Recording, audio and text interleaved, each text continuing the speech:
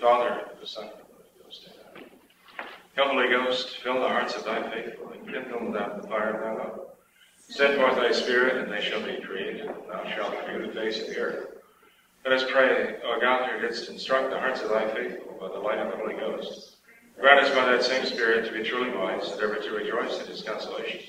Through Christ our Lord. Amen.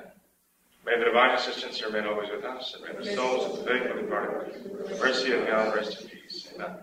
O Mary, seat of wisdom, pray for us. Saint Joseph, pray for us. Our holy guardian angels, pray for us. Saints Peter and Paul, pray for us. All saints of God, pray for us. And let's pray for the souls of the faithful departed. Please remember Kathy Nienaber and also Cheryl Krause. Today's the anniversary of the death of Mary Eichler, also, so please remember her. Eternal rest grant unto them, O Lord, and let the perpetual light shine upon them. May they rest in peace. Amen. May their souls and the souls of all faithful departed to the mercy of God rest in peace. Amen. In the name of the Father, and of the Son, and of the Holy Ghost. Amen. Father, Cheryl Krause, was she from Cleveland or New York? Virginia. Oh. Okay. You said she came to the camps? She had children at the camp. I don't know if she herself was there. That name sounds so familiar. What did the camp was? Virginia. There are a couple of questions here that came in, I guess, just now. How to respond to Feeneyism.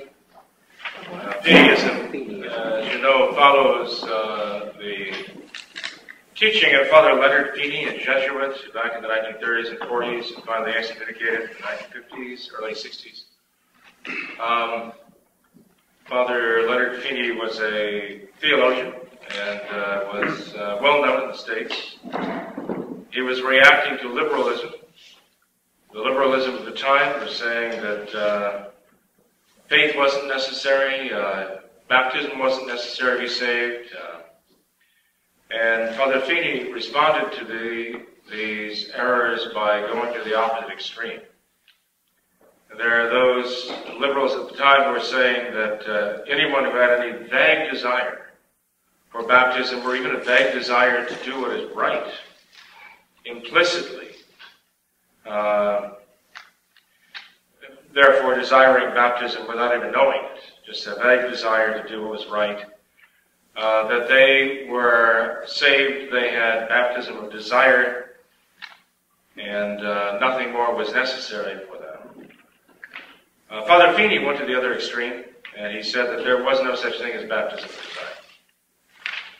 Now, of course, we've seen this happen in the history of the Church numerous times, where one party will go to one extreme of an absolute denial, and another party will respond by going to the exact opposite extreme.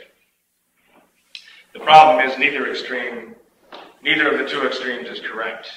Both errors are errors against the faith. And so the solution to the problem of those who are so completely misrepresenting the Church's teaching on the baptism of desire and baptism of blood is not to then do away with the doctrine and say there is no such thing as baptism of desire and baptism of blood. The solution is to teach the true Catholic doctrine. And I'll give you an example of this extremism. In the history of the Church, the Arian heresy, as you know, denied the divinity of Christ. And the Eutychians went to the other extreme of essentially denying the humanity of Christ. And so they went to the other extreme. Both of them were errors, both of them were condemned by the Church. So as I say, the solution to those who would misrepresent the Church's teaching of baptism of desire and baptism of blood is not to deny the existence of these things, or the reality of these things, but to explain them correctly. And they have been explained correctly. In fact, there was a Father Joseph Fenton who explained them very beautifully. He was one of the very conservative theological experts at Vatican II, an American. He wrote very forcefully as to what was going on at Vatican II, condemning it. He also wrote on the subject of baptism of desire and baptism of blood, and the doctrine of there is no salvation outside the church. So, to answer this question, I would just leave it at this. Okay? To get into a big discussion about this, Eugene IV and all the rest of the things that the Feeneyites bring up and distort, because they don't have a comprehensive view. They approach Catholic tradition the way Protestants approach Scripture. They take certain elements of Catholic tradition, as the Protestants take certain elements of sacred Scripture. And they basically do not harmonize the words of sacred Scripture with everything that is said there as though it is all revealed by God, and therefore it's all true. They don't harmonize that. They will pick out one thing or another. They will not even reconcile our Lord's words or apparent, or obviously merely apparent contradictions there. They will simply take something to support their extreme view, one-sided view, and they will present that as though it were the doctrine of our Lord, and it is distorted. And so it is with the Feeneyites. That's what they do. They mine sacred tradition, the doctrine, the statements of councils and popes and so on, that support their view, it seems to be absolutist view. There is no such thing as baptism of desire, baptism of blood. But I would just answer them with one thing, and I wouldn't get into anything else with them. I would say Christ does not contradict himself. The church does not contradict herself.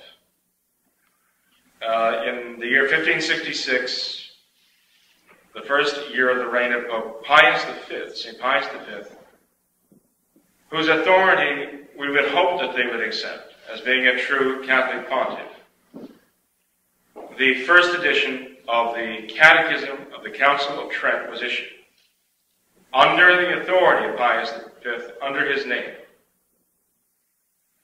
And within that very first edition of the Catechism of the Council of Trent, and in every edition since then, the Church has stated with absolute clarity that the Church does not have the concern to baptize adult converts as immediately as she baptizes babies or infants. And the reason why, this is by the way, under the topic of adult baptism in the Catechism of the Council of Trent. The reason why the Church is not as concerned to baptize them so quickly, but rather take time that adults learn their faith and show that they are serious about their conversion, is for this reason, that the dangers attending the death of a child did not attend the death of an adult, because the adult has the intention to convert, to repent of sins, to receive baptism. The words used by the Catechism of the Council of Trent are that if an adult does not receive the waters of baptism through no fault of his own, he intends to be baptized as a Catholic, but he dies and therefore is prevented from receiving the waters of baptism, that his true contrition for his sins and his intention to be baptized, now there's the desire, will avail him unto grace and justification. And here you're talking about the justification of the soul from sin, which is the first effect of baptism. And that grace we know as sanctifying grace. The waters of the baptism were not poured. The sacrament was not administered. Nonetheless, the Church says very clearly that it is the true contrition of the penitent, the true contrition of the catechumen for his sins, and his intention to be baptized to receive the sacrament will avail him, will suffice for this, grace and justification. That is what is necessary for salvation. If they wish to argue, the argument is not with us. The argument was with St. Pius V. All you have to do is show it to them. I have photocopies. If you want to show them the original Latin, It is not that difficult. One doesn't need a great deal of Latin background to be able to look at the English and see the correspondence of the Latin. The English translations that I have seen, very, very good, very clear. The Latin is even clearer, as often happens, than the English.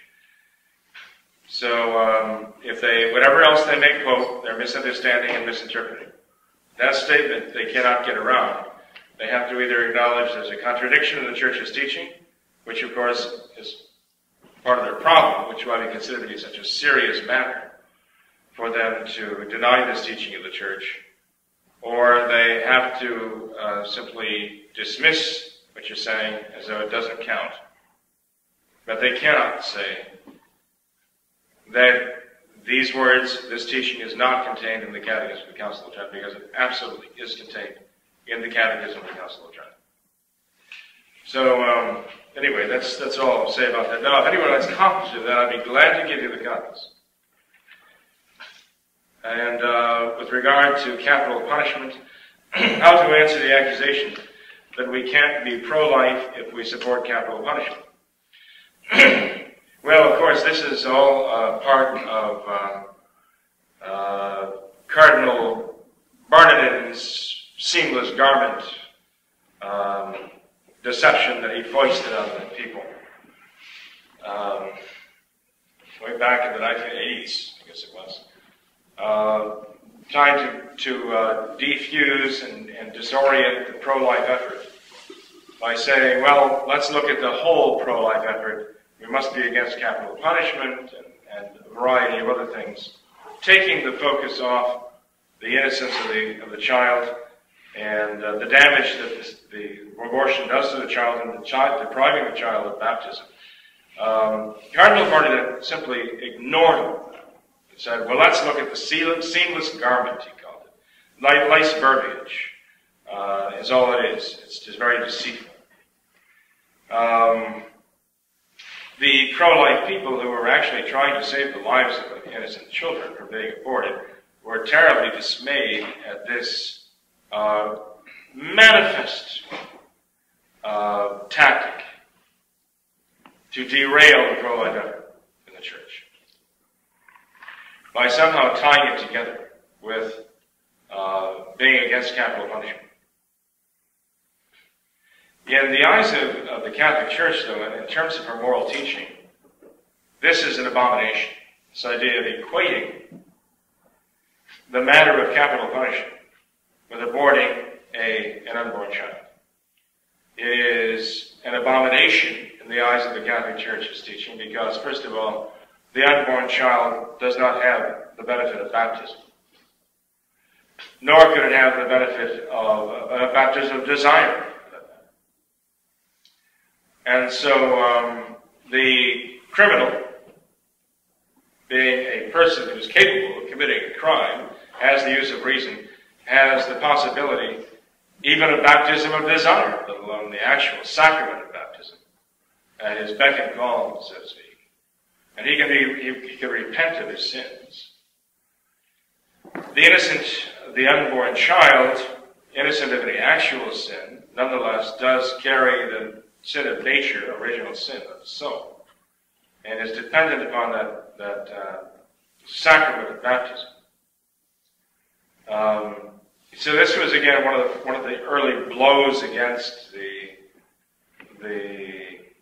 not only the significance of the sacrament of baptism, but also against the very idea of guilt and innocence have anything to do with a person's right to life.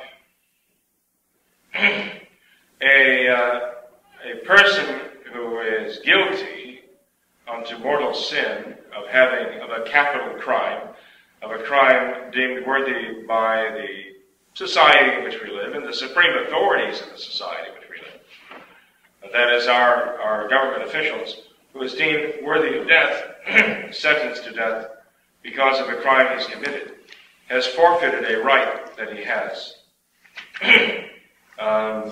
He has forfeited that right. He can be found guilty of a capital crime and can be executed. The Church has always taught this doctrine. The idea that the killing of a criminal and in our society is someone who's guilty of an especially heinous crime. And equating that with the aborting of a baby, again, it nullifies the essential difference between innocence and guilt. And we have this following, again, the political idea of the modern times to not only favor the quote-unquote rights of the guilty, but to lionize them as though they are victims of the society in which they live, to absolve them of all personal responsibility, and to blame everyone else, including you and me, for the fact that this individual has committed the horrible crimes that he has. And the unborn baby, on the other hand, is vilified as an enemy because he's an intruder in the womb, and he's threatening to destroy the life of the woman who has invited him in, often by committing very serious crimes of impurity. But that doesn't count, because he's the villain because he's threatening her, excuse the expression, sex life. That's the worst crime you can commit these days. Go down to an abortion clinic and try to tell the woman that the life she's carrying is a human life, and she will look at you with hatred, and her boyfriend will threaten to beat you up. Why? Because you are a threat to what? Yes, they're right. Their activity together. That's the worst possible thing you can do, is get between them and the notion that their sexual activity is all about them and has nothing to do with giving life. It's just about their personal enjoyment of life. But this is the modern mentality, and it's devilish. It's really devilish. And so this idea of the seamless garment, erasing the lines totally between innocence and guilt, and turning the tables, making the innocent guilty and the guilty innocent, is simply putting into play what was condemned in the Old Testament: woe to those who call evil good and good evil. And this will carry a very special judgment of God against it. So, with regard to equating abortion with capital punishment, there are, again, books to be written about it, but tonight we don't have to write a book. It is a very evil thing because it's based on a total distortion and a denial of Catholic doctrine. Now, I've been asked repeatedly to address a certain question that I really didn't want to talk about. I'll tell you, that's why I've been asked repeatedly about this. And because I figured, well, I don't want to talk about it, you don't want to hear it. So, right? What you talking about? I don't have it, so you don't need it. Well, isn't that a commercial somewhere? Yeah, something like that.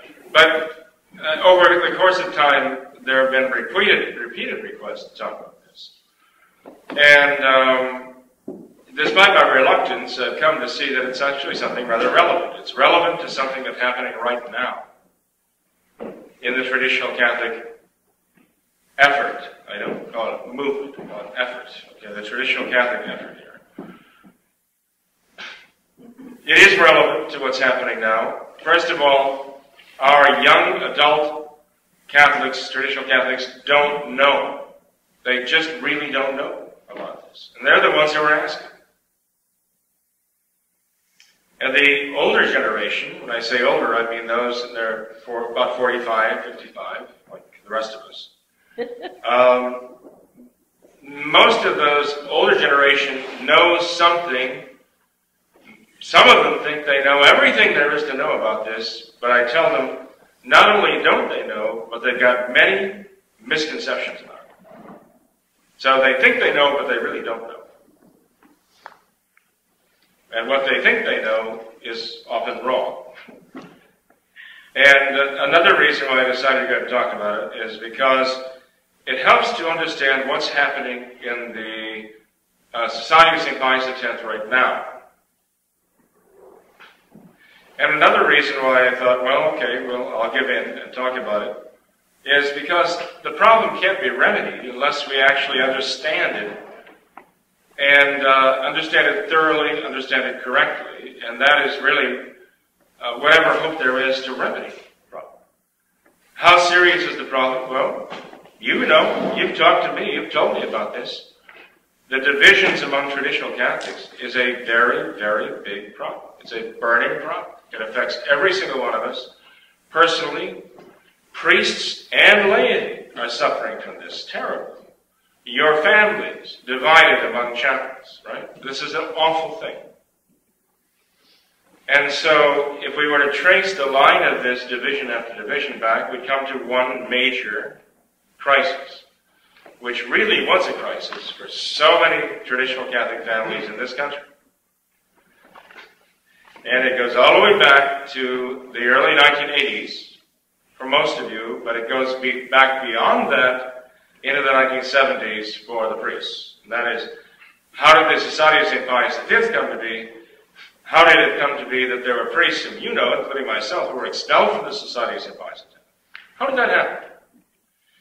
What actually took place there? Now, in trying to tell you what I know, I have to warn you, there are a lot of things I don't know. But I know I don't know. I wasn't involved personally in many conversations that took place there. So all I can do is tell you what I do know. But what I do know, at least a start. One thing that I will tell you I know,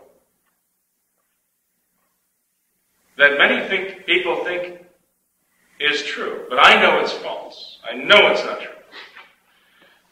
The common misconception that people have seems to be this, that the whole issue revolved around sedevacantism. That the priests who I was associated with, Father Dolan, Father Chicata, Father Sanborn, and so on, that the issue was they're sedevacantists, we're all sedevacantists, that's why the Archbishop had to expel us. I tell you, that had nothing to do with this. Nothing to do with this. Why do I tell you this? Because I know it's true.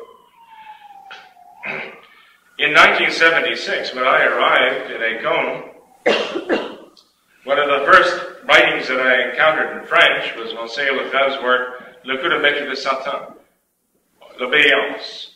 The master stroke of Satan, excuse my poor French pronunciation, but the master stroke of Satan, obedience.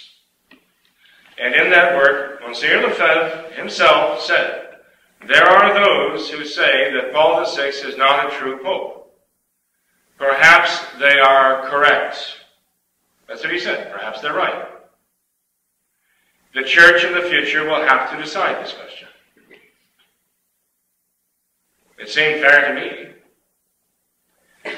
At that time, I was more in favor of regarding John the 23rd and Paul VI as popes without question. I wouldn't even argue about that with those who were taking the sedevacantist side.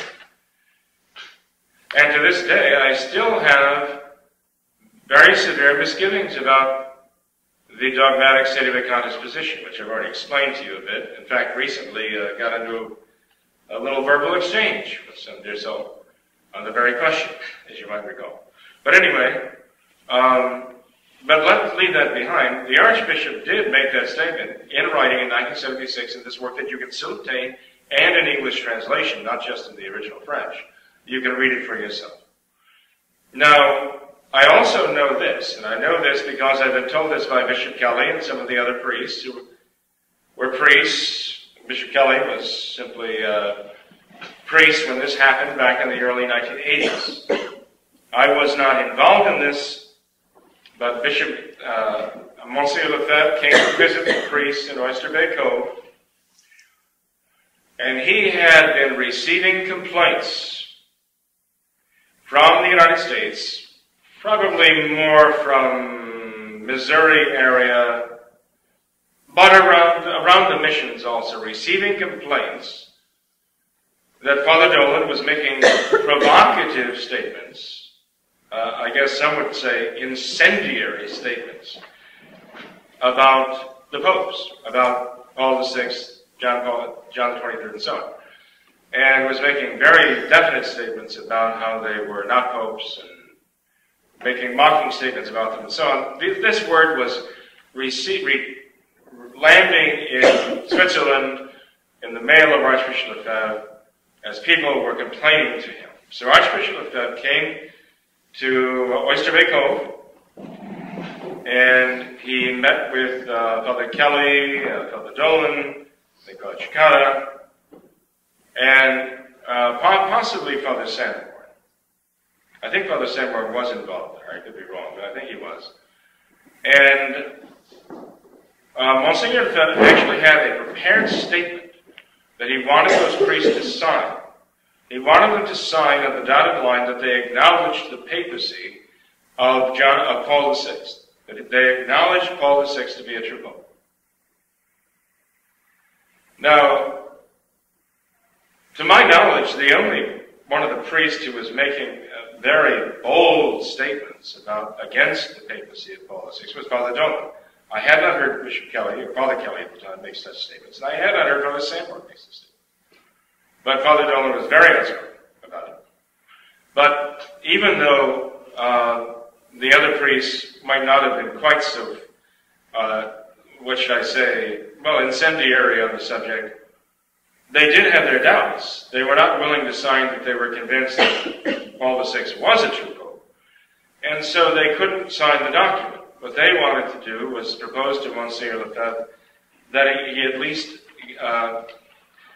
allowed them to sign a document that they did not dogmatically deny that he was a true pope. That's my understanding. But Monsignor Lefebvre was pretty much holding his ground on that. He wanted them to sign the statement as it was. And at that time, Monsignor Lefebvre told them that they would have to leave because they refused to sign. Well, that very night, there was, I think, Mass, at least benediction, devotions. The people in Oyster Bay were told that Monsignor Lefebvre was going to be there. They came streaming in. They not only had the devotions in the chapel, led by Monsignor Lefebvre, but they actually had a great reception for him afterwards at Oyster Bay, not even knowing that all the priests there had just been expelled. A rather awkward situation, to say the least. Right?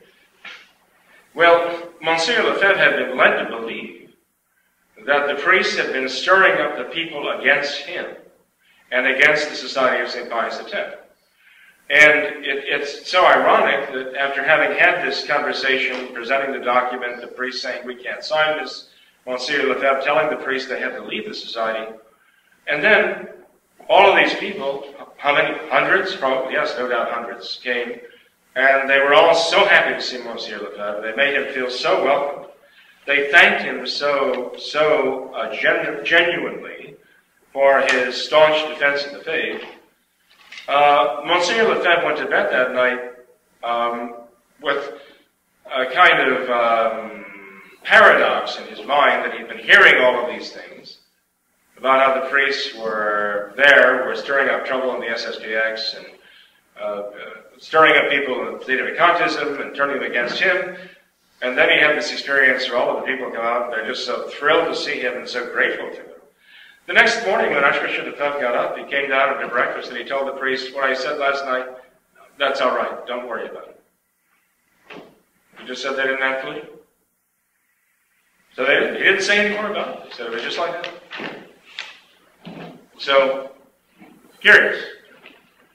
And but I know also personally that it was not about sedevacantism because in 1982, when Monsignor Lefebvre came to the States, and he came to impose the John the 23rd changes in the bereavement. Now that affects us, that doesn't affect you so much, but it affects the priest every single day of his life, because every day, under pain of mortal sin, we are bound to go and to pray the divine office for an hour and a half, 2 hours every day, depending on how quickly you can say the office.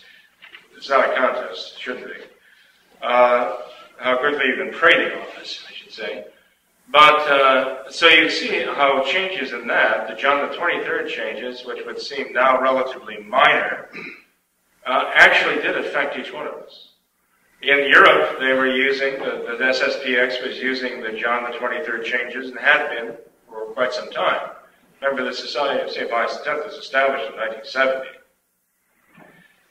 And so in 1982, we, in the United States of America, were still using the text of the breviary, the divine office we prayed every day, without the John the 23rd change, the pre-John the 23rd changes, as we were offering the Mass, following the Missal, as it was before the John the 23rd changes of 1960 and 1962 and 1963 and so on. Well, he died by 1963.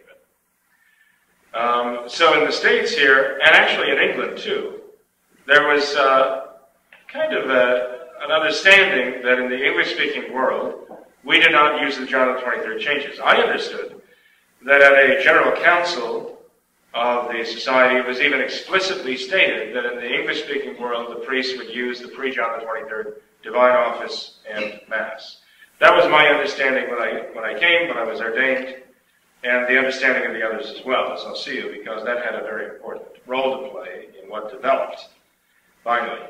This understanding that in the English-speaking world, we didn't use the John the 23rd changes. State of Vacantism. Again, Archbishop Lefebvre came to the seminary, now in Ridgefield, and was calling the priests in. He called me in. I met with him there. And he was very gracious, and we spoke French, and, well, he spoke French. I spoke something. But the conversation was in French. And at one point, Monsieur Lefebvre asked me point blank, do you use, let's see, that would have been John Paul II's name in the canon of the Mass? As you know, following the Mass in your missals, before the priest comes to the consecration, he says that he is offering the Mass in union with the Pope, with the bishop of the diocese in particular, and all true teachers of the Holy Catholic faith. And so only in times of State of Vacantism, when there is no living Pope, does one omit the name. And that's what you're supposed to do. When the Pope has died and another Pope is not elected, you simply do not say the name, because there is no name. You say it. So I informed Monsieur Lefebvre that in fact I did not, but I just said the prayer without the name of John Paul II or the bishop of the diocese there. And he asked me, why would I do that?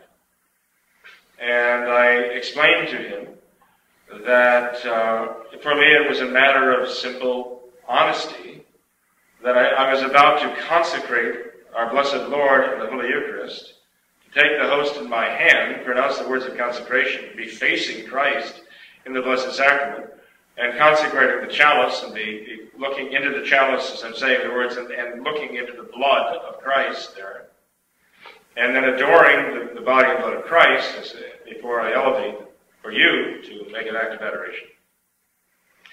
And here I am being required to say something that I am not convinced is true. I'm required to say that I am one in faith, una cum is the expression, una cum. The sense of that, understood by all the liturgists and all of those who explain the meaning of the Mass, is all the same, that I am saying I am one in faith with John Paul II. And that I'm one in faith with the Bishop of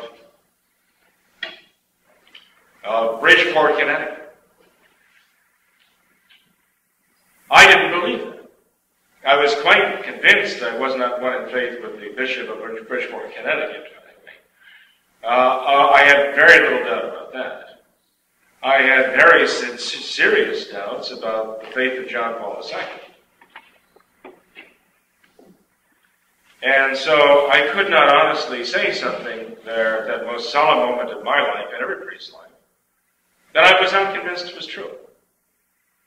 And I told him it wasn't really a matter of deciding whether he's a pope or not. I just don't really, the issue of the faith, I don't know that he and I have the same faith. Because I know what faith I have. I'm just not sure what faith he has. So, Monsignor Lefebvre, at that point, simply looked at me for a few seconds, nodded his head, and dropped the subject. And it was the last he ever raised the subject. He just let it go. And he knew from that moment on that I did not use John Paul II's name in the canon. He never brought it up to me again. Sedevacantism was not the issue. He knew the other priests were using John Paul II's name in the canon of the Mass. It wasn't the issue. So what became the issue? Well, this is what became the issue, and we weren't even aware it was happening. We weren't aware why it was happening, that there was trouble. And so, in the early 1980s, Monsignor Lefebvre began to impose certain changes on the priests here in the States, meaning myself and all the other priests. And he began requiring that we accept the changes to the John the 23rd Breviary, the Divine Office. He said that he was imposing those changes because when the priests came to visit us from Europe, they felt uncomfortable because they had to adjust to the pre-John the 23rd changes when they came to pray the Divine Office in the church with us. And when we would go to Europe, that we would find it an adjustment to use the John the 23rd changes. And so to unify, homogenize the Society of St. Pius X in Europe and the Society of St. Pius X in the States and in England, he decided that it was necessary to impose these changes. Well, yes, actually this made a certain amount of sense. We can see that, well, it did seem rather awkward, anyway, to have these two different sets of rubrics that were actually affected the prayers, the flow of the prayers of the Divine Office. My thought, and I think the thought of the other priests was, well, if we're going to be going one way, shouldn't we be going back to the traditional way? Why would we make John the 23rd the standard? Because if John the 23rd changes, we're all steps toward the Novus Ordo. So why would we, who weren't using those changes, take a rather large step toward the Novus Ordo? That didn't make sense to us. But one of the other concerns, this is a concern that I raised to Archbishop Lefebvre when he and I had the conversation, as I mentioned. The conversation about Una Cum, I mentioned to Monsignor Lefebvre that if the changes to the breviary, the changes of 1962, or of John the 23rd were adopted, then it would be necessary also to impose the changes in the Mass. Because the prayers of the Divine Office and the prayers of the Mass are all one. They go hand in hand. You just can't have that dichotomy between the two. It doesn't make sense. But Monsignor Lefebvre told me at the time that this would affect only the Divine Office. It would not affect the Mass. But I always considered Monsignor Lefebvre an honest man, and I still do. And maybe at that time he really didn't intend to impose the changes in the Mass, but the fact is that a year later, he came to the States and he did impose those changes in the Mass too, the John the 23rd changes. And Father Sanborn, who was the director of the seminary at the time, accepted them. And a number of the other priests at the seminary accepted the changes of John the 23rd. I did not. And that had some consequences for me. Monsignor Lefebvre said that at the seminary the Masses at the seminary had to be said according to the John the 23rd rubrics. But the Masses in the missions did not have to accept the John the 23rd rubrics. The result of that for me was that I was not offering any Masses at the seminary. That every Sunday I would be traveling to the missions. The way we had it worked out, the priests would, every month or so, get one Sunday they could stay back and relax, and that didn't happen. And I'd also get up early in the morning and offer a 5:30 Mass according to the non-John the 23rd rubrics. And even in the breviary, it was awkward to keep bumping into these changes here and there. So, in any case, that's how we're going to do it for a short time. And things seem to be getting along. There was rumbling at the seminary, rumbling and grumbling on both sides of the issue. And then an event took place that made it impossible to just sort of let bygones be bygones or let this go. In November 2nd, 1982, 3 priests were ordained. Monsieur Lefebvre ordained Father Hunter, Father Skierke, and Father Zapp. We just passed their 31st anniversary. Father Martin Skierke, many of you know, out in Montana, he just celebrated his 31st anniversary of ordination. And on the day that he was ordained, the day after All Souls Day that year, everything seemed to be fine. We didn't see enormous storm clouds on the horizon. We were rather naive with that, though, because the next question came up as to where to assign the 3 priests. And Monsieur Lefebvre was the one making the assignments. Now, by that time, the Society of St. Pius X had already split into 2 districts. Originally, it was just the United States district, and then there was the Northeast district and the Southwest district. Father Kelly was in charge of the Northeast district, and Father Baldick was in charge of the Southwest district, and St. Mary's in Kansas was in Father Baldick's Southwest district. Father Zapp was assigned, the newly ordained Father Zapp was assigned to go to St. Mary's in Father Baldick's district, where the John the 23rd changes in the breviary and the Mass were being used. Now, Father Zapp had never really encountered the John the 23rd. He always understood he would not be expected to accept these changes.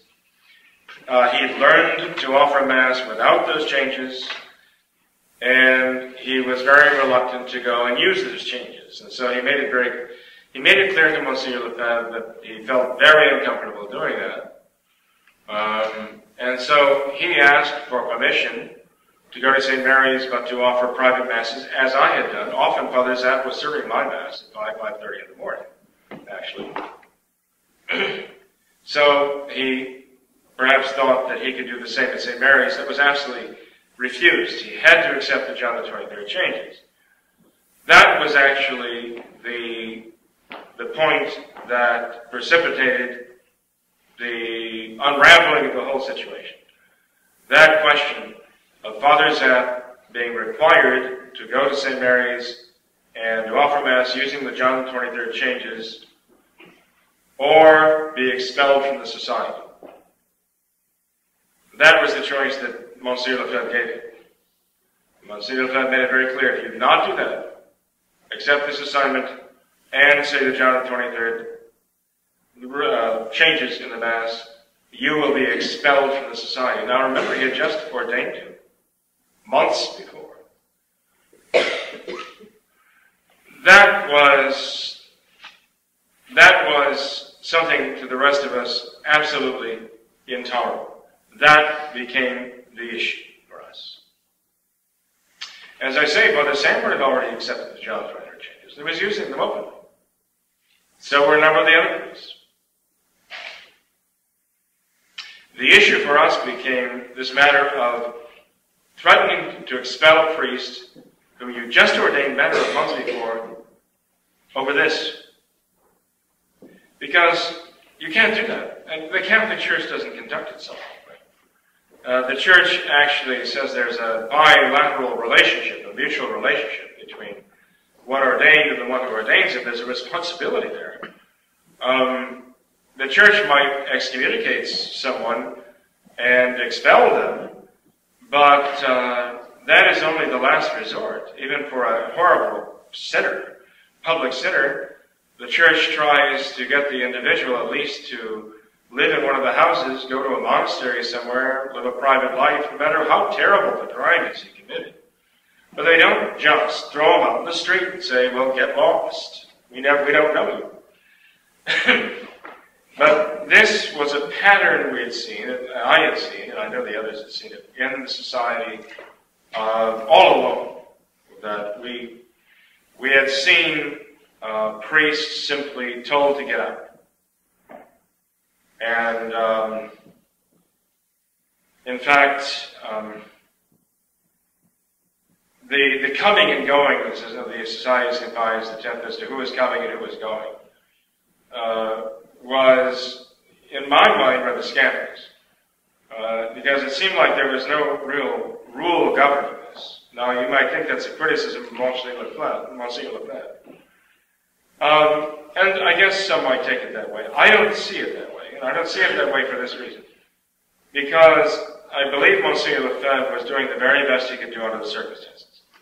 He was in an extremely difficult situation, especially considering his own training. He was trained in the Vatican Diplomatic Corps.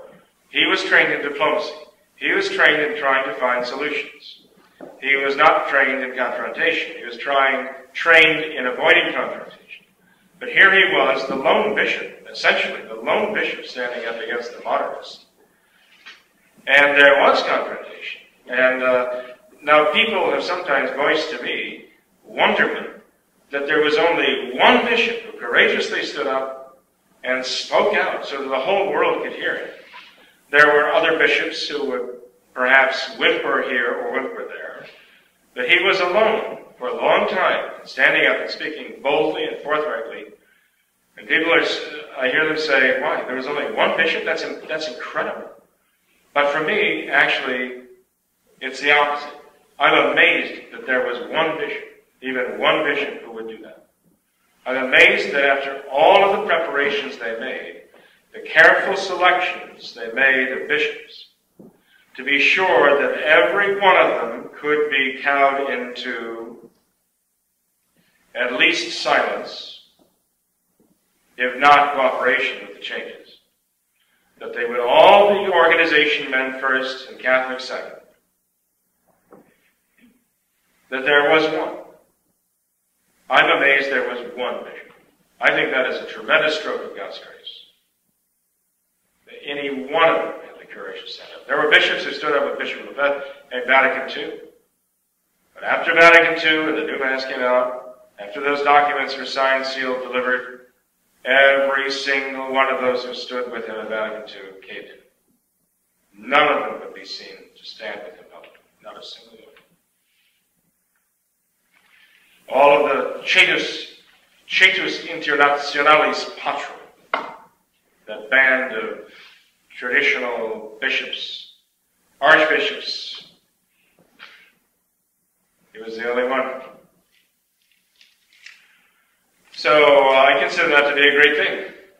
I still have a great love for Archbishop Lefebvre. I still have his picture hanging outside my door in the rectory there. And still offer Mass for him on the occasion of his birthday and the occasion of the day of his death. And always will, as long as I can. So I consider him to be a great hero of the faith. The fact that he did not start the Society of St. Pius X with a full-blown set of constitutions that he had created doesn't surprise me. The fact that I arrived in Canada in 1976, 6 years after the Society was established, and eventually found out by accident that there was actually a constitution, so to speak, for the Society, asked for a copy. One of the priests, Father Laudenschlager, had a copy he let me borrow.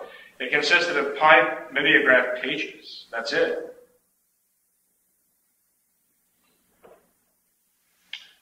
Not really constitutions or statutes governing a religious congregation by any means. In retrospect, I should not have found that surprising at all, because these were battlefield conditions.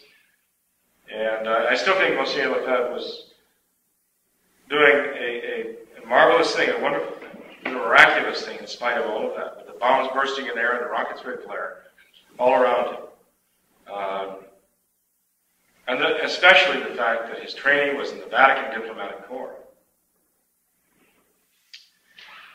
So, in any case, in my own case, for example, I was expelled from the Society of St. Pius X when I wasn't even a member. And you might ask, well, how could they expel me if I wasn't a member? And I would ask the same question. How did I come not to be a member? By attrition. My engagement ran out.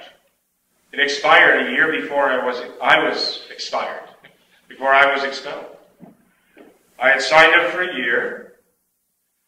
When that 1 year engagement was over, I signed up for 3 years. When that 3 years was over, I was teaching at the seminary in Ridgefield. No one said a word. Your engagement is over. You need to renew. Would you want to renew? I had the choice of either renewing the engagement with the society or not. I could have simply walked away at that point. It's an engagement, they call it, in the periodic sort of like religious vows, but they weren't even vows. They were just basically an engagement. And so for about a year after my engagement expired, no one said anything to me, and I didn't say anything to anyone. I just figured, oh well, I'm here. I guess they're okay with that. You know, I have no intention of going anywhere, so maybe it doesn't really matter that much. And so when it turned out that I was expelled later on, I thought, well, this is a peculiar way of doing things. You don't require people to re-up, as it were. Renew their engagement, but you let them continue on as though it doesn't matter one way or the other until you find it necessary to expel them. I was just very puzzled by the way of conducting this thing, but I really do believe that it comes down to this. I think Archbishop Lefebvre was dependent on a number of people, many of them young priests whom he had just ordained, a matter of 5, 6, 7, 8 years before. He was dependent upon them to actually conduct the affairs of the society, and they weren't really... They hadn't gone through that old seasoned seminary training that had been there for centuries. They just didn't have it. The Archbishop was doing as well as he possibly could under the circumstances. And he had to rely on people like myself, actually, who never had that real, serious, formal training at the seminary where everything was all mapped out, all extremely settled and solid and stable. We were trained under battlefield conditions. And so what happened was this.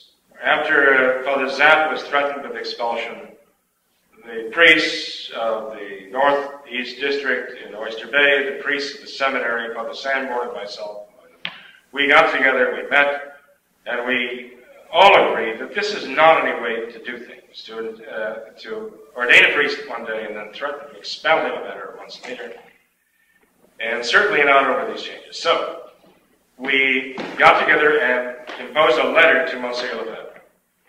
In the first letter we sent him, the original draft contained 6 points. And we approved that 6-point letter and we sent it to Monsignor Lefebvre. Not to go through all the 6 points, but we objected to not just the imposition of the John the 23rd changes, which we thought was heading in the wrong direction, but the threat to expel a newly ordained priest. We objected to priests being used by Father Baldick in the Southwest District. We didn't even know if they were ordained, let alone how they were ordained. They didn't have any documentation or proof of documentation. There were even schismatic priests, old Catholics, who were taken in and being employed to offer Mass for the Catholic faithful in the Catholic chapels on Sunday Mass. These men, at least these 2 we know of, were so suspect that even the Novosoro Diocese of Fresno would not have anything to do with them. So we knew that this was not a good thing. But there were a number of other issues. Finally, there was added a 7th issue. And the 7th issue had to do with this, the properties of the society. This became a problem later when people were latching onto this, as though We were after the properties of the society. But actually, that wasn't the case at all. The issue was this. The properties of the Society of St. Pius X, which were acquired largely through our own efforts and with our own promises and commitments to be there for Mass. The properties that were acquired using the donations and the generosity of the Catholic people in this country wanted to have the Catholic faith. These were owned by corporations. We set up the corporations. And we set up the corporations using the bylaws that were sent to us from Switzerland. And we incorporated in Delaware. Delaware is a big state for a corporation because it's so easy to do. It requires so little. But there were other corporations that were set up in some of the other states as well. And the trouble with those corporations was that the bylaws, even the articles of incorporation, nowhere said that the Novus Ordo Missae, the new order of Mass, would never be said in those churches. Now, at first, when we were doing the incorporating, we just took it for granted. Well, of course, this is Society of St. Pius X, the Novus Ordo will never be said. We just understood that. But after what we saw going on in the Southwest District, we became aware that it was necessary to stipulate that in the Articles of Incorporation.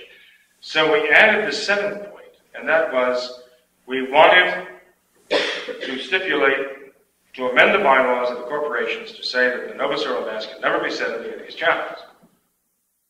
Now, what added a certain urgency to that was the fact that one of the priests had contacted Switzerland, I believe it was Father Denis Roch. Father Roch was the Econome General of the Society, so he was the one who was kind of watching over the properties and the corporations and so on. Contacted him and asked him, before all of this broke, asked him to allow us to add to the bylaws, to amend the bylaws, to state that the Novus Ordo, the new Mass, would never be said in these chapels.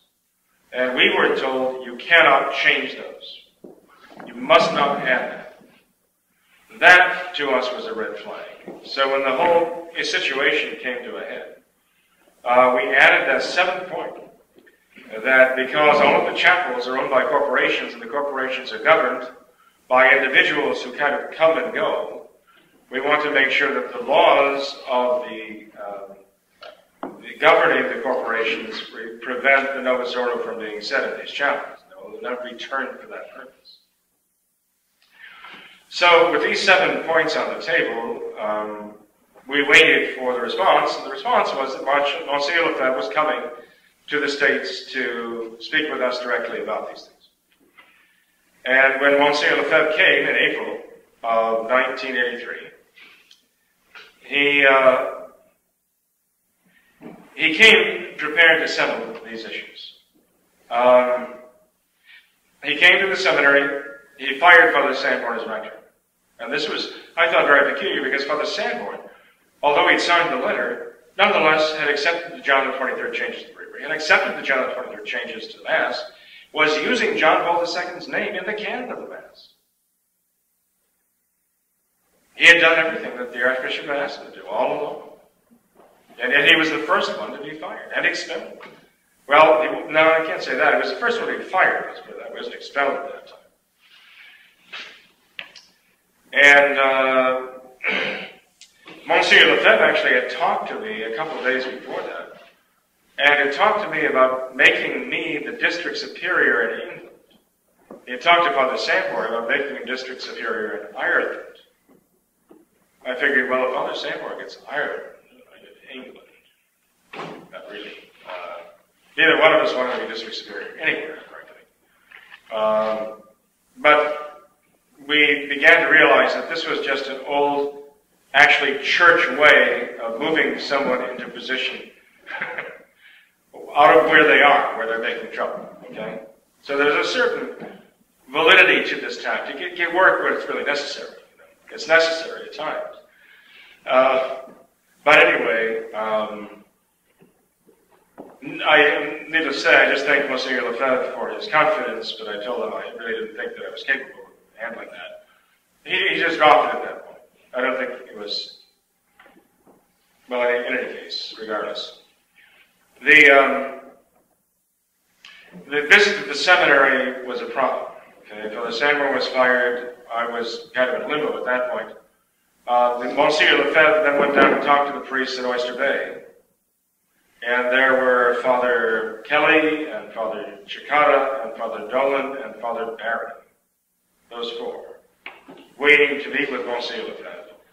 And afterwards we found out that on the way from the seminary to Oyster Bay, Monsieur Lefebvre and Father Williamson, and I think Father Denis Roque was with him, they stopped and they spent a certain amount of time, a good length of time, with the Society's attorney, Al Skidmore, evidently talking about this whole situation and how it was going to play out.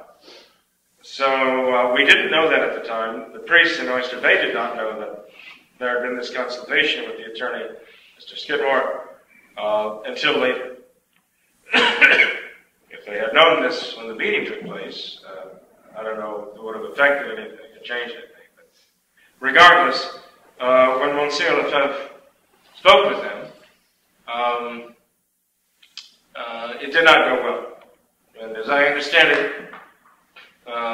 and again, I wasn't there for that, but as I understand it, it went so poorly that at one point, Father Chicata even told Monsieur Lefebvre that he had somehow secured the chapel corporations.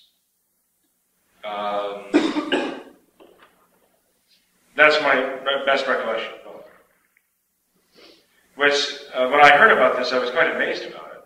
I had no idea what that meant or how that was done. I certainly had not been informed about it. As it turns out, that couldn't have been the case, as the way it worked out later. Anyway, the result of all this was Monsieur Lefebvre told everyone to go. And prenez votre liberté. Prenez votre liberté. Take your liberty. Is the French way of saying get lost. So, a nice way of saying go. So, but they didn't go. They stayed right at Oyster Bay.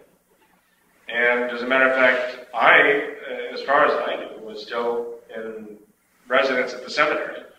So the weekend came, and I went on my way to the missions for Sunday Masses. I came back, actually by train, and was supposed to be picked up by some of the faithful. They didn't pick me up.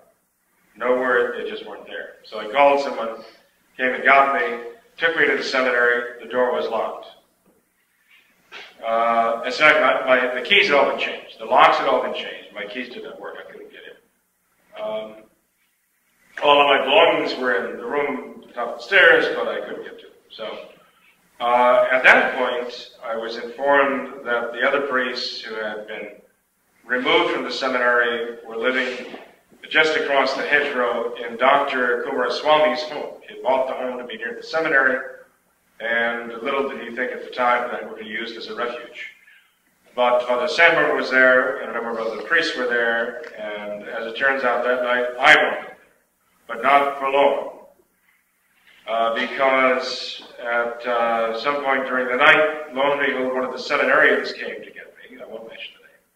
He came to the house to get me because someone had called to the seminary office for marriage counseling. And they wanted to speak with me because I was the one who had been involved with this all along. So, in fact, Father Williamson, who at that time was in charge, who had taken charge, sent the seminarian to come and get me. So I went over to the rectory, I went over to the seminary office, and I don't know if to go into all that or not, it's really important, but I'll try to be brief on that. Bishop Williamson was there, a number of seminarians were there, Jim Haynes was there. He was a very large, very tall individual, good man.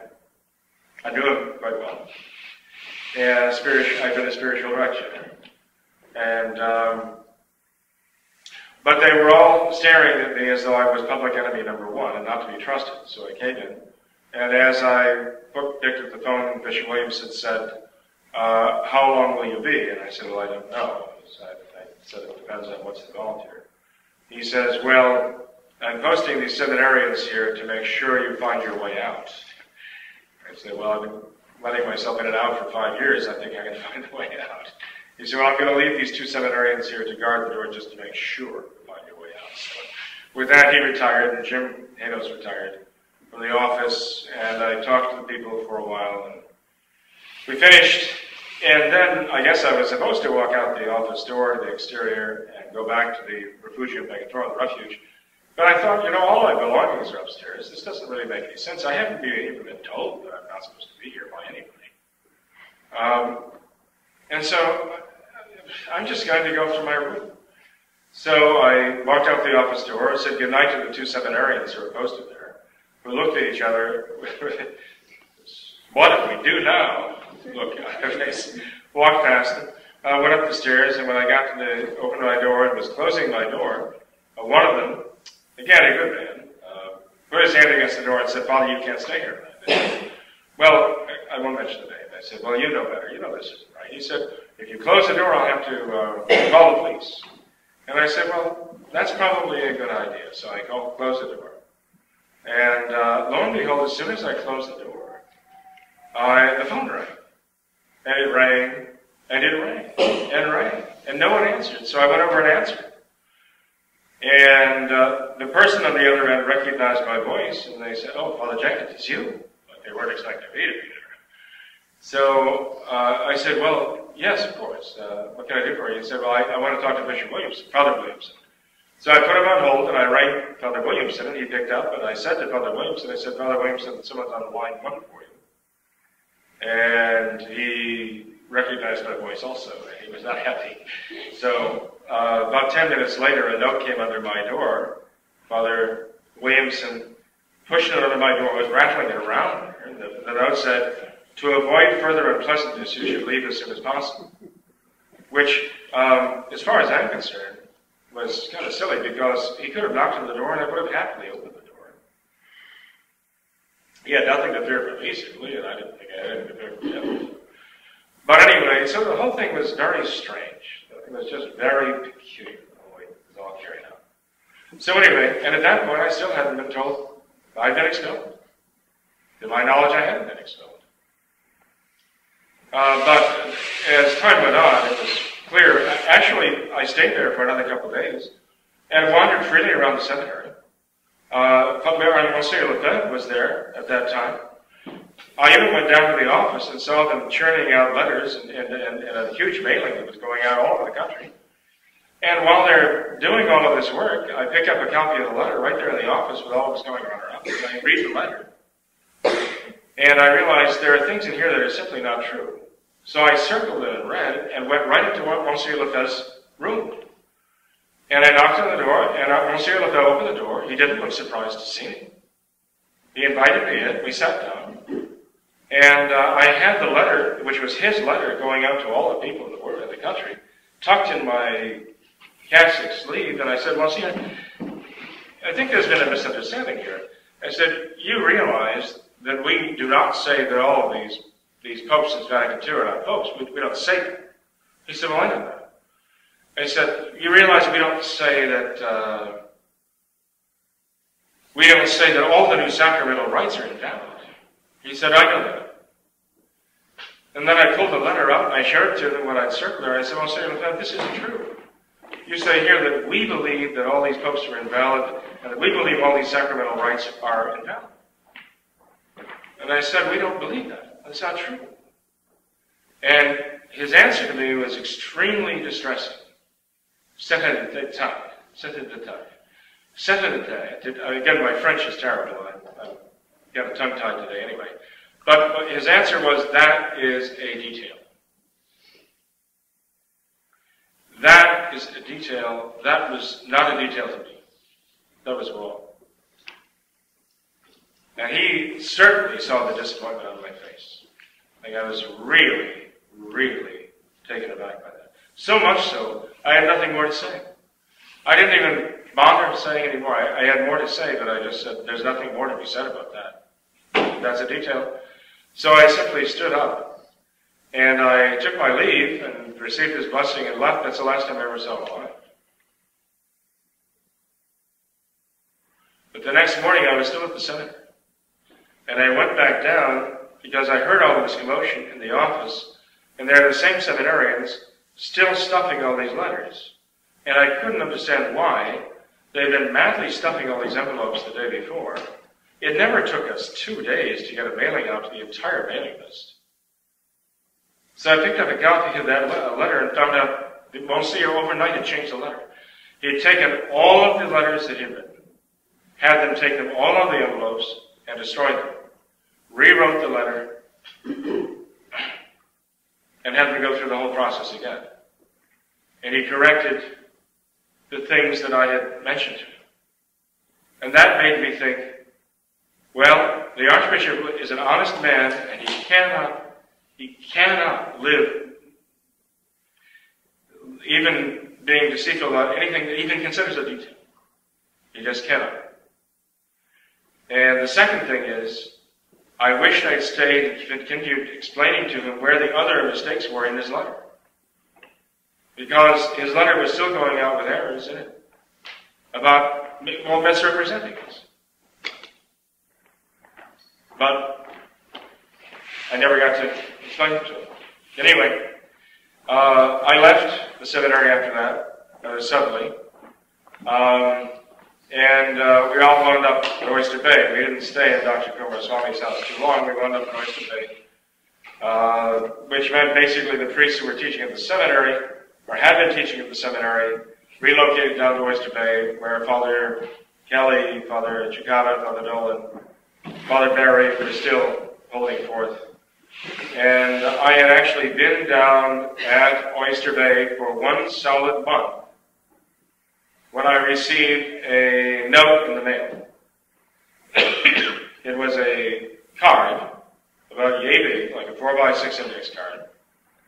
And it contained on it a single sentence that said, "Dear Father Jenkins," or just Father Jenkins, "you were expelled for agreeing with the rest," quote unquote. You were expelled for being with the rest. Now that's the first indication that I had been expelled, except for the changing of the locks. No one had ever said, until that moment, that I was expelled. First I ever saw that. And it was not signed. It was at the end of that statement were the initials RNW, which stands for Richard Neville Williamson, right? And that was it. That's my formal notice that after all that, I had been expelled. Again, what I first thought was, this is not the way to do things. And so anyway, since then, things really haven't gotten that much better, as you know.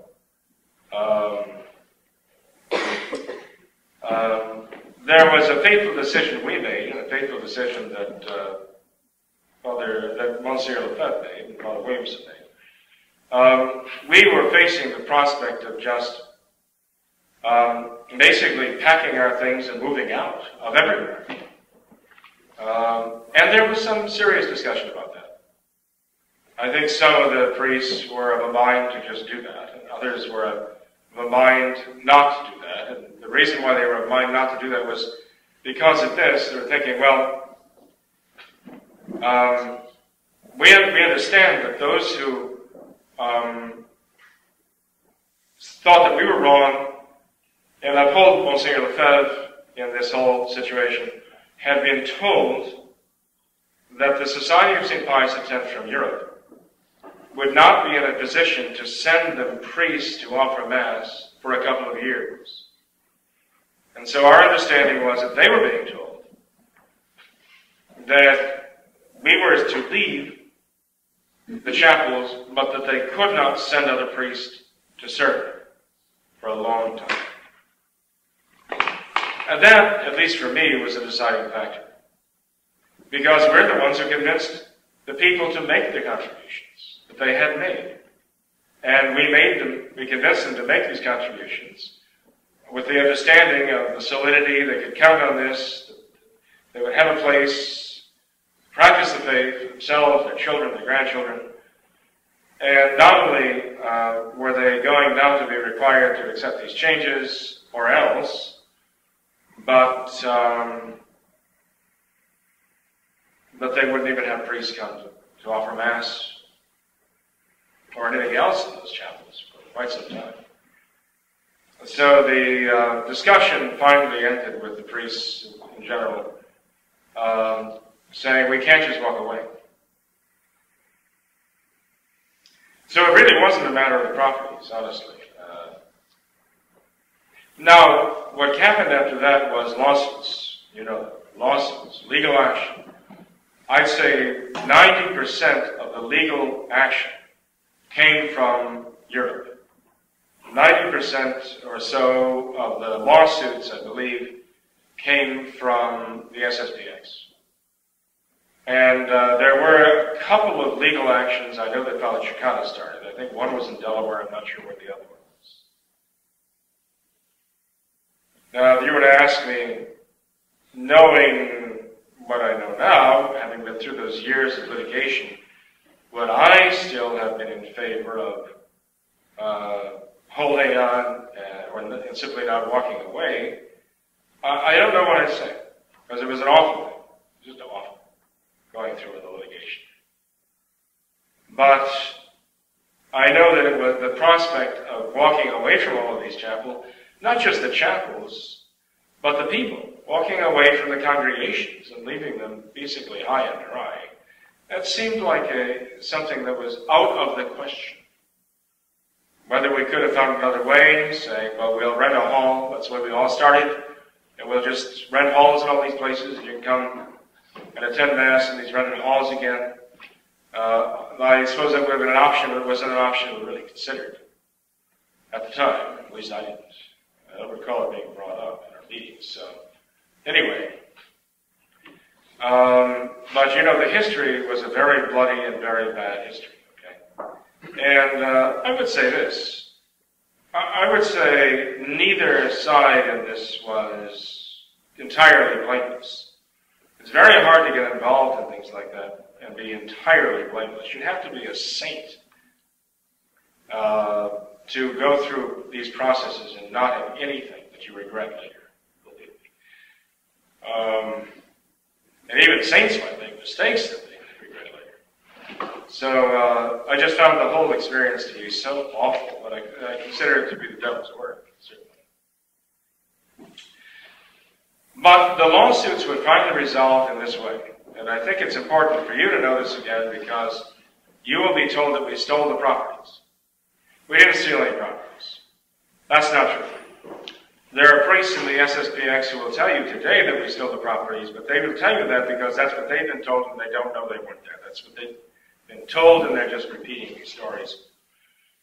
The fact is that there was litigation of these properties. In some cases, the court said, well, let the people decide which way they want to go. That's my understanding. In the case of here, I think a very generous gentleman who was largely responsible for the purchase of the church in Sharonville made it clear that his intention was not to buy the church for any particular interest group, but just to secure the faith and the continuation of the Catholic faith there. There was in Minnesota, there was, and in Oyster Bay, I think there were, and also in Michigan, and Redford, Michigan. Well, let's see, not Minnesota, no, Redford, Michigan, and also Oyster Bay. The case was decided this way, and this was settled out of court. Actually, the SSPX agreed that we would pay. The priests would somehow, actually what it came down to was the people at St. Pius X Church in Redford, Michigan, and the people at Oyster Bay Cove would pay the Society of St. Pius X $450,000 for those two properties. And the Society of St. Pius X agreed to that. Actually, they more than recovered whatever monies were spent initially buying them, so the people had to buy them all over again. The Church of Saints Processus and Martinian in Minneapolis, St. Paul was forfeit, so that actually was turned over to the Society of St. Pius X. And the congregation with Father Broshka had to go on and had to find another church. They just celebrated their 25th anniversary, St. Anne's. And so, as you can see, there was bit of confusion here. There were some churches that actually just simply went to the Society of St. Pius X. St. Gertrude went with the priests, our priests. I think there are some important things that came out of this, though. This expulsion took place at the end of 1983. So this is the 30th anniversary of that. April was the 30th anniversary of this event, and all that followed from it. One of the first things we did, then when we were all together at Oyster Bay, was sit down and hammer out a statement of principles, which you can still read today. How many of you have ever read the statement of principles? How many of you are even aware that we hammer out a statement of principles? How many don't even know that we have a statement of principles? This is 1984. I have copies of it. I guess we have to make copies available in the vestibule. But we hammered out a statement of principles because we all agreed that that was the problem the Society of St. Pius X was having. That they didn't have a clear-cut statement of principles to give them as guidelines over their day-to-day actions and how they judged certain things and how they operated. They didn't have this higher sense of principles enunciated so that people could read them and say, I agree with that, or I don't agree.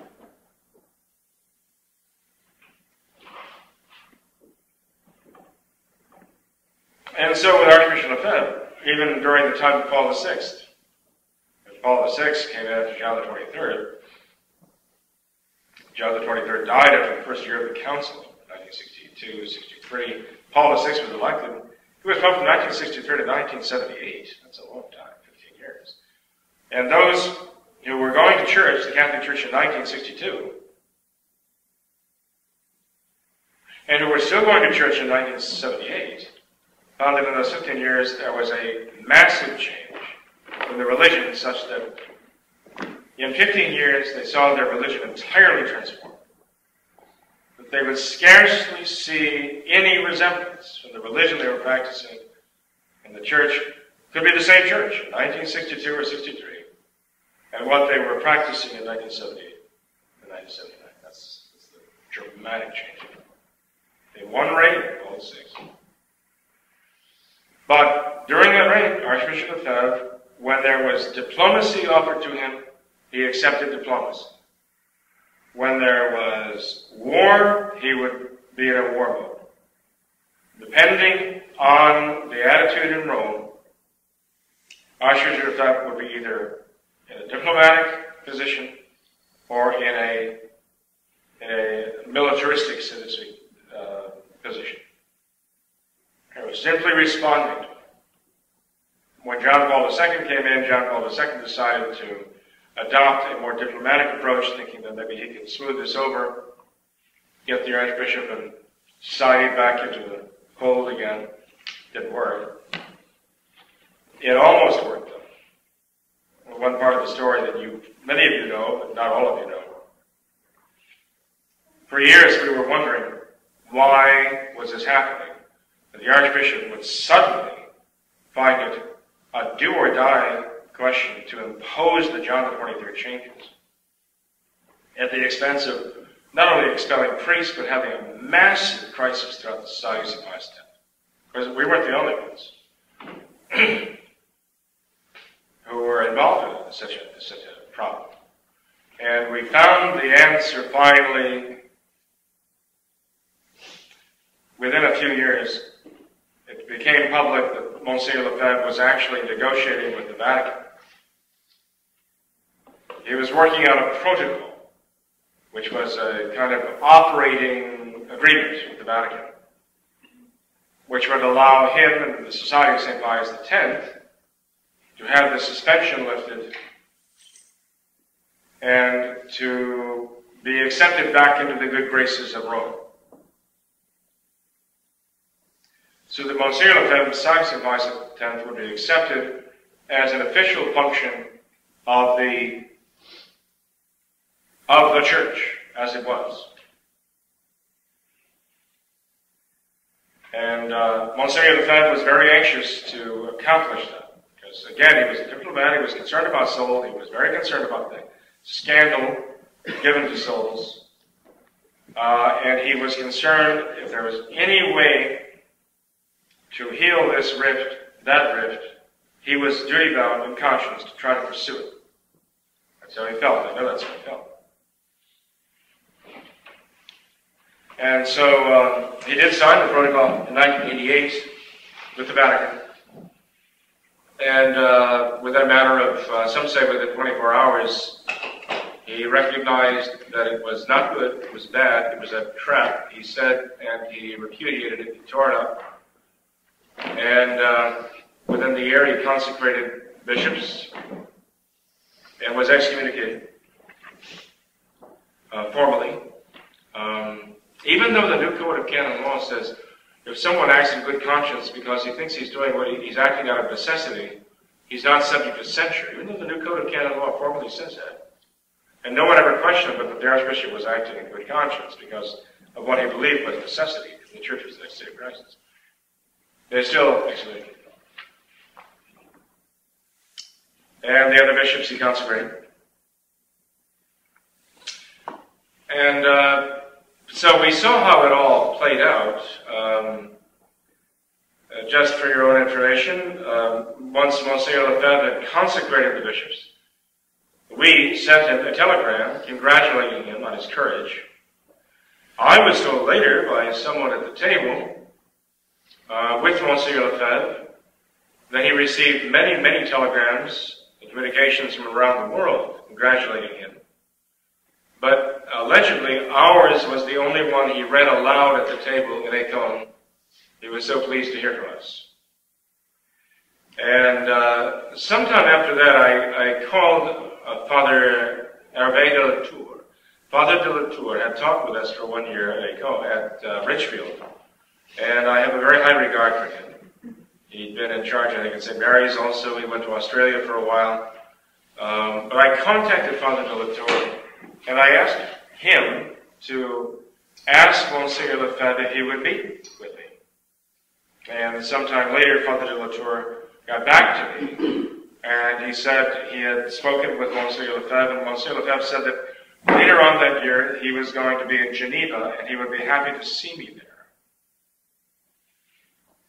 But he became very ill, and he died. So I never did see him. So it turns out. But in any case, here we are today, and the problem that we have today is we have the second generation of priests, or third generation of priests in the Society of St. Pius X, who are still spouting the old distortions about sedevacantism, about stealing properties, and all this, and they actually believe these things. And it's very, very hard to dispel them because they won't even talk about them. They just state them as though they were dogmatic facts. There was no discussion possible. Even were we to tell them point blank that is not our position, they would insist that it must be our position because that's what they've been told by their superiors at Pius X. But you have to remember that none of them was there. None of them was involved firsthand in any of this going on. There's only a handful of the older priests at the Society of St. Pius X who are involved in this firsthand. And even they probably don't necessarily know the whole story. Because we were only actually talking, we only had communication with a few of them. So the public accusations, the public recriminations continue. If there has been an outreach, and there has been an outreach, and that the outreach has actually been basically through Father Greenblatt and myself, been more than happy to meet with priests of the Society of Pius X, take them to lunch, talk to them about things. I won't mention any names unless that gets anybody in trouble, but we have met on a couple of occasions, each with, well, actually more than a couple of occasions, one priest and a couple of occasions, one of the other priests of the Society. Been visited here by a couple of priests of the Society over the years, at our invitation, who came and, as I say, just visited with us. And just recently, I was talking to a couple of the priests who were down at Our Lady of the Assumption, and on the occasion of a soccer game, try to make the point to them, we really have to talk about these theological questions, because somebody can wind up in a theological space or theological, outer space, if they're just kind of left to, in a closed cell, ruminating about them among themselves. We have to have some serious discussions about these things, and be willing to engage in verbal fisticuffs or martial arts if necessary, but we have to talk. Otherwise, we kind of get into this kind of theological ghetto, and that's not helpful. So, trying to open up an interest there and getting together and discussing. We found a certain openness, and only a very few, into even discussing matters, facing traditional Catholics everywhere. But at least it's a start. Personally, I think one can demonstrate to the priests of the Society of St. Pius X, if you have the opportunity, that their position is the worst possible position to hold. And I would tell them that point blank, because I have told them. Priests have been ordained within the last several years. When I have the opportunity, I've told them, your position is the worst possible position. You accuse us of being sedevacantists. You don't even bother to find out if that's true or not, and that's not right. And are you even interested in knowing what our position is? And generally, they will say yes, and so I'll explain it to them. And I'm not saying they accepted it, but they realize that that's not necessarily what they've been telling everybody. But then I will tell them, your position, while you're accusing us, your position is the worst possible position to hold. And they're quite taken aback by that. But the fact is, it is. And I explained to them why. I said, look, the dogmatic sedevacantists are wrong. They have no authority to make judgments like this. They can't tell you whether someone is a pope or not. They can tell you what their opinion is. They can make a logical argument. I've been through this before. But the end, when they come up with follow a logical argument, all they come to is a logical conclusion. Maybe it's a theological conclusion. But that's all it is. It's their opinion. It doesn't have any dogmatic value. You can't say every Catholic has to believe what I believe about this. You could be wrong. I could be wrong. I have my own opinion. I could be wrong on this. And the most I can accuse somebody who doesn't agree with me of being illogical, but I can't accuse them of not being Catholic. On the question of John Paul II or Francis's papacy, I may say they're illogical, but I can't say they're not Catholic. I don't have the authority. I don't have the competence. You know this. But imagine if I were to tell you this. Imagine if I were to get up in the pulpit someday and say to you, Francis I is the Pope. Absolutely the Pope. There's absolutely no doubt that he is the Pope. If you doubt that he is the Pope, do not come to the communion rail. You can't be involved with the Society of St. Pius V. You shouldn't even be coming to this church.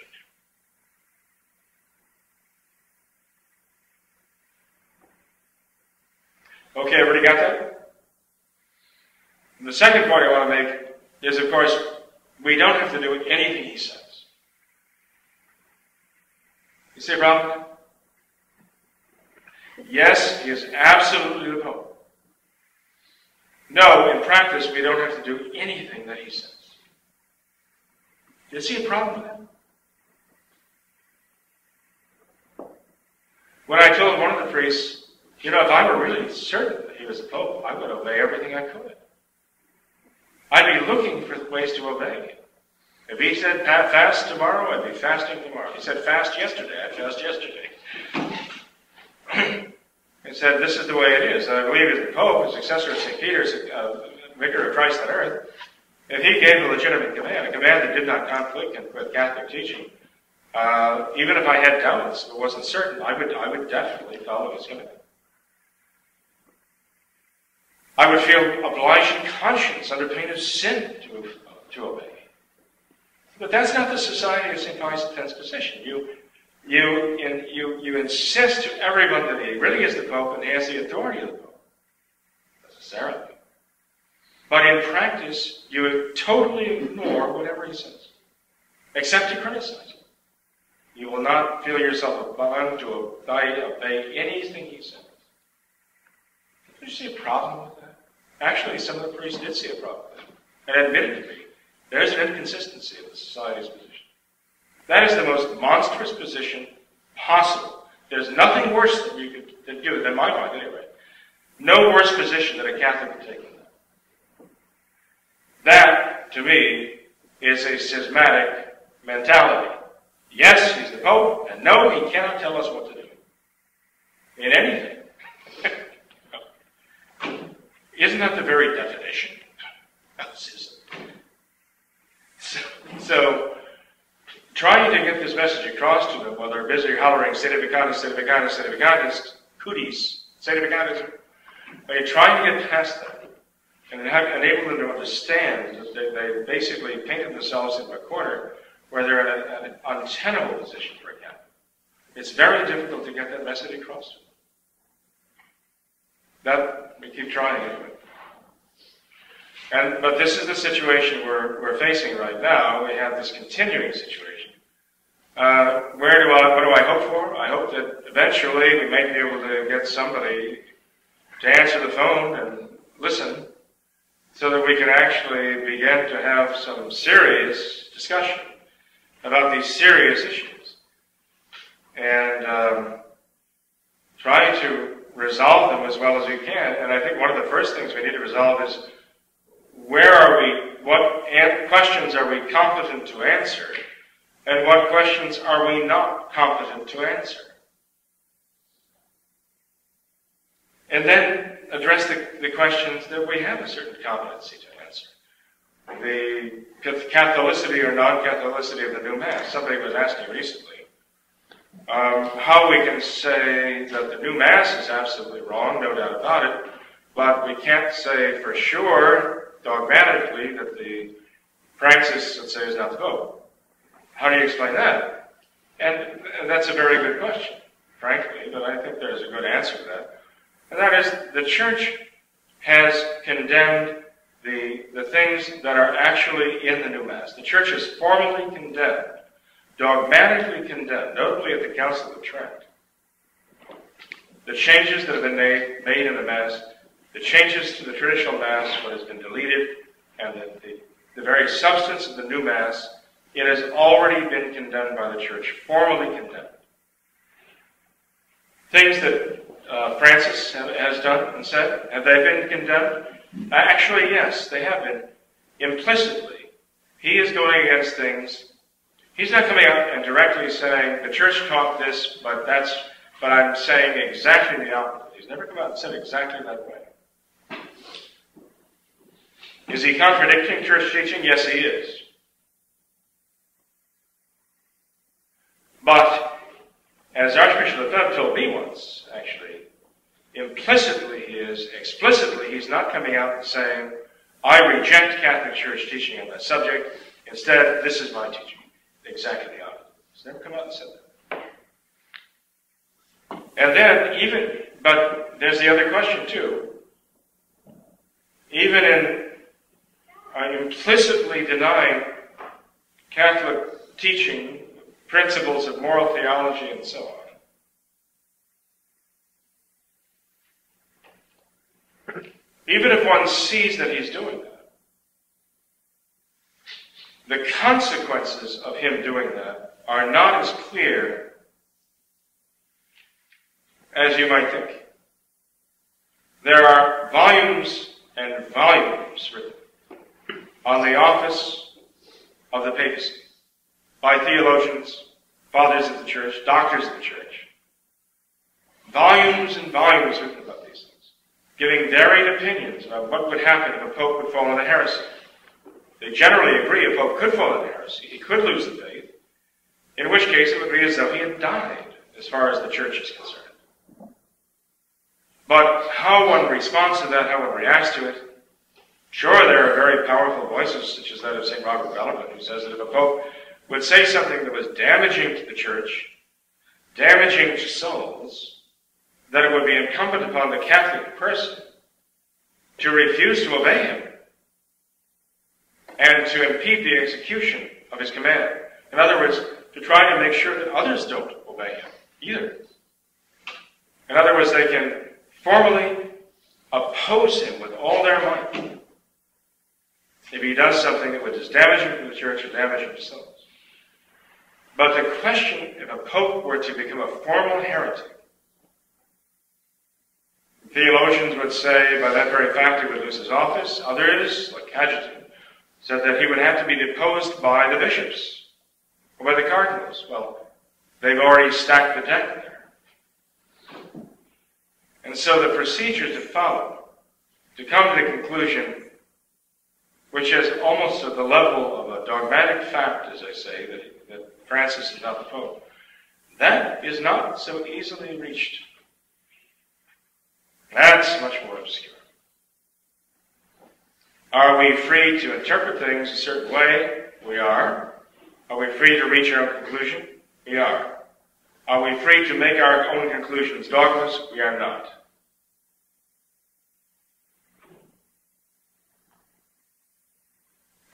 When it comes to the new Mass, the Church has formally condemned these things in the past. We can talk about what those things are at some point, and look at what the condemnations from Trent of exactly what the new Mass is, exactly what the new Mass does.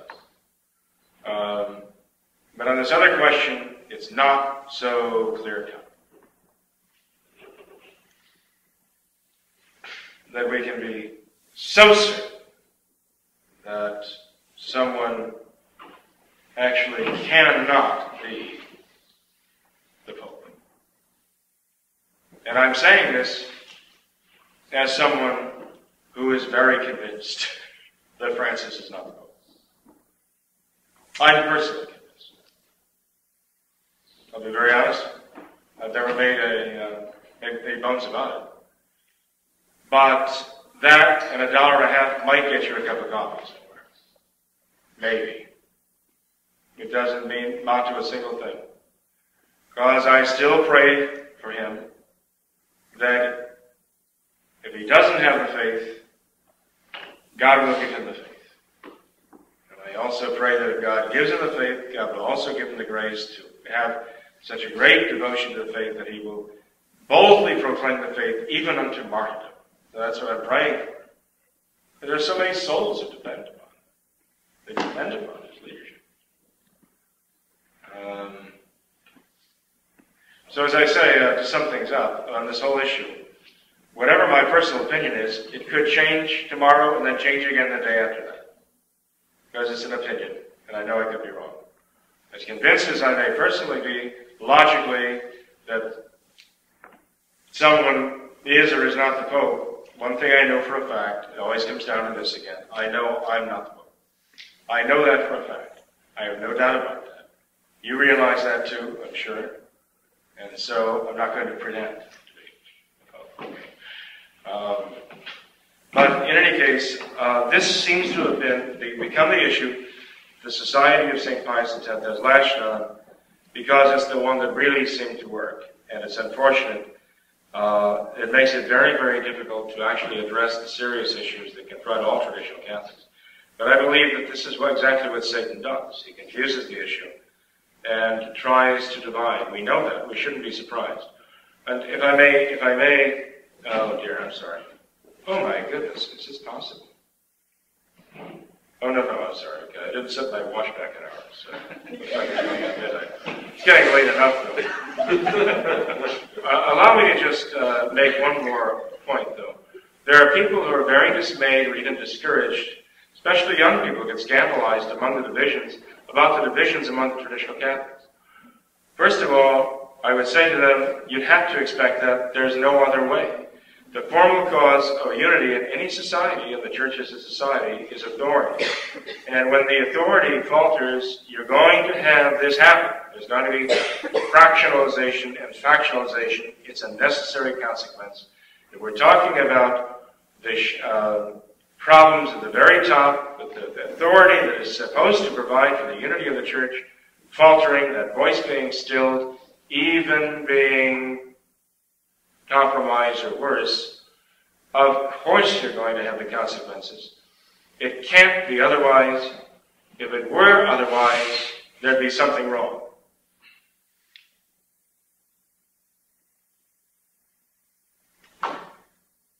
So, The second point I would make to them, nonetheless, even among traditional Catholics, as confused as they may be, and as very divided as they are on certain practical points, as I told you before, they are all united in the essential things, really. We all believe everything in the Catechism. We have the same faith. We all believe everything. We all follow the same worship, essentially, we do.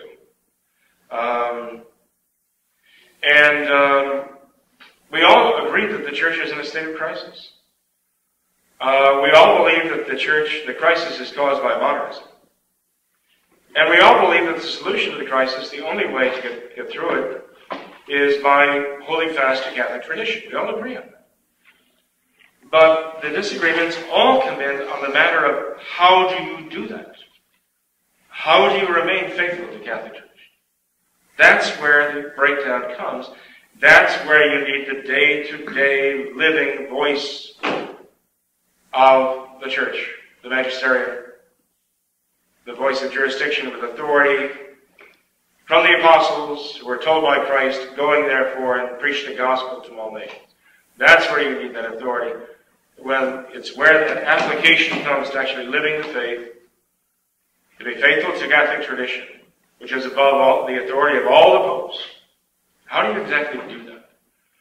There are those who are willing to cut corners and do things that the church has always condemned. There are those who are not going to cut those corners.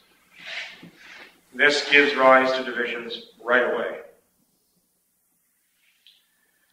But there is more unity of faith and of worship, and even of government, among the divided traditional Catholics than there is in the Novus Ordo. In the Novus Ordo, you don't see the unity of faith in those people. They're all over the map. From priest to priest, from bishop to bishop. There's no unity of faith there. Unity of worship? Forget it. There's no unity of worship there. In practice, even in principle. As soon as they accept the vernacular, there's no unity of worship there. Hundreds of different languages, translations, trying to get them all to say and mean the same thing. There's no unity there. And government, that is even the worst.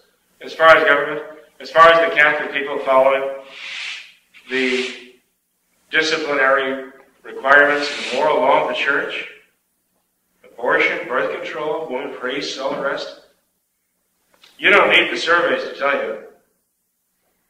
They're not there. Obama issues this Obamacare command that we all pay for abortion, reproductive services, for our insurance policies, for our employees, right? Catholic hospitals, Catholic colleges, and so on. 53% of the Catholic people in the United States of America are surveyed to support that measure in Obamacare. A few of the bishops say, we've got to stop this.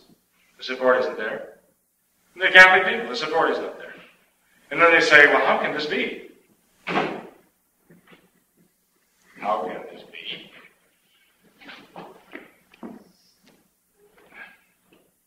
It's hard to believe they're honest when they say that. It's so. So anyway, there is, even with the divisions among the traditional Catholic groups, there is more unity among them, even with the things that divide them. In matters of faith, matters of worship, and even in matters of discipline and moral principle.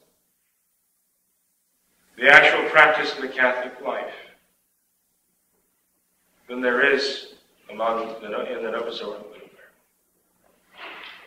So I just want our young people to get that message too, that they shouldn't be scandalized when the shepherd is struck and the sheep are scattered. Shouldn't be scandalized by that. They shouldn't be scandalized when Peter one minute says, "Thou art the Christ, the Son of the living God," and the next minute is arguing with Jesus Christ that he will never be crucified. This is out of the question. And our Lord calls him Satan. He tells him it's a scandal. We want our young people to have a stronger faith and a better understanding of our faith than that. So anyway. Well, with that, and I'm sorry it's already 11 o'clock tonight. If anybody needs to run out the door, I certainly understand it very well. I'll be right behind you, in front of you. If anybody has any questions or observations, you are more than welcome to make them. I personally would welcome your thoughts on all this, if you have the stamina for it. Anybody? I have a question. In the canon of the Mass, I don't include Pope Francis. Okay. Is that a question? No, that's not a question.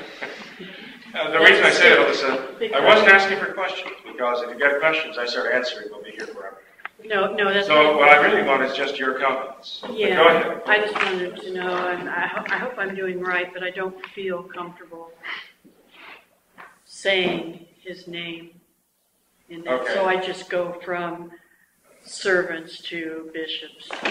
By omitting his name, are you saying that as far as you're concerned, he's not the Pope? That's the end of the question. Yes. You are saying that. Okay. I really feel strongly. And you certainly have every right to. I've done that. Because he's given you a reason to do so. I even did that with John Paul. Pope Paul. When they give scandal as they have, you are justified in. Yeah, I felt kind of funny at first when I started that, but I thought, no, I'm going to stick to my guts. Okay. Well. That's all I had to say. Okay, well, you're very candid about that. I'm sure there are those who agree with you. Any other comments? Okay, well, thank you very much. In the name of the Father, and of the Son, and of the Holy Ghost, amen. Glory be to the Father, and to the Son, and to the Holy Ghost, as it was in the beginning, is now, and ever shall be, world without end, amen. Eternal rest grant unto them, O Lord, and let perpetual light shine upon them, and they rest in peace, amen. May their souls and the souls of all people departed from the mercy of God rest in peace. Amen. If I can, I ask you to join me in a memorare for all of those whose names were mentioned here tonight. Remember, O most gracious Virgin Mary, that never was it known that anyone who fled to thy protection, implored thy help, and sought thy intercession was left unaided. Inspired by this confidence, I fly unto thee, O Virgin of Virgins, my mother. To thee do I come, before thee I stand, simple and sorrow.